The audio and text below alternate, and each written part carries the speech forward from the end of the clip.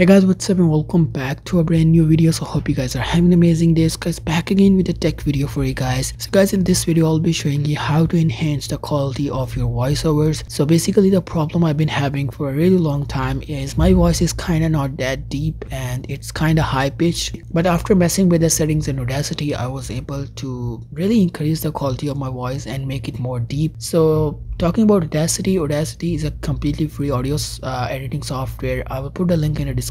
You can download it, and after putting your track in Audacity, the first thing you want to do is you want to do the noise reduction, get rid of all of the noise from the background. For this I did a separate video which I will link in the description below. It's super easy. It takes like 1 to 2 minutes to do it, and it will really improve the quality of your voiceover by making sure there are no noise in the background, such as maybe the sound of like your aircon running or anything like that. So getting to the most important part is boosting the bass and trebles. After going into filter curve, you want to click manage, and in there you are going to find the bass boost and the treble boost. Usually the factory settings are kind of really high. They are at about I think 9 or 10 dB. So after trying different settings, the one which works really good for me is 6 dB. Of course you can try to increase or decrease it in order to find the perfect point, and the great part is you can just click on the preview in order to hear it. So what bass boost and treble boost are going to do is they are going to make your voice better in the low end by boosting the bass, and in the high end you can really increase the sound quality by increasing the treble boost. For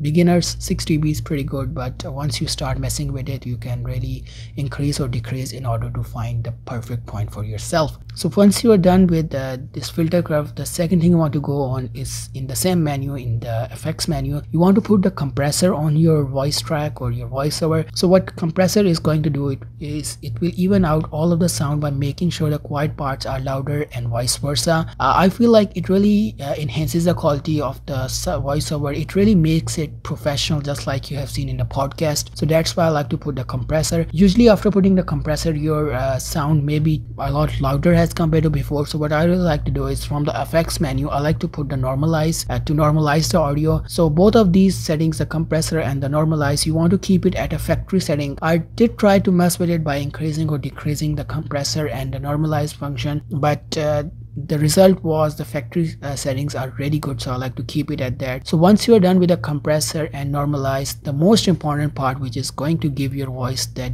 deep kind of effect is the pitch. Now for me, my voice is kind of high pitched, so what I really want to do is I want to lower my pitch in order to get that deep sound. Now I'm not an audio specialist myself. Usually the people who know a lot about audio can really increase or decrease the pitch and find a perfect point, but after trying different settings, the one that worked for me was -4, like decreasing the pitch to -4%. Of course, the more you will decrease it, the more your sound will be deeper, and if you do it too much you will sound like a robot, which is not really good, something that you don't really want. And by increasing the pitch you will start to sound like a chipmunk if you do it too much. Of course not, I'm talking about 6 to 7%. If you do it like more than 20 to 30%, then it kind of feels like you are doing a voiceover of a cartoon or something like that. But for me, -4% was pretty good. I did try the -5 and -6 settings, which also went pretty good, but if you are beginners I suggest you go for a range for -4 to -6 if you have a voice which is very high pitched. But if your voice is already very deep and you like to make you want to give it a little bit more pitch, then you can increase to -1 or -2. But usually people with deep voice don't really like to have like high pitched sound. I think deep voice feel like sounds really good and kind of sexy in other terms. So these are pretty much all the settings that I really like to do to really enhance the quality of my voiceover. Of course in the end of the video I'll be letting you guys hear my original sound without any kind of audio editing, so you can hear the difference for yourself. So guys, this is pretty much my own voice without any kind of editing whatsoever, so you can pretty much hear the difference for yourself.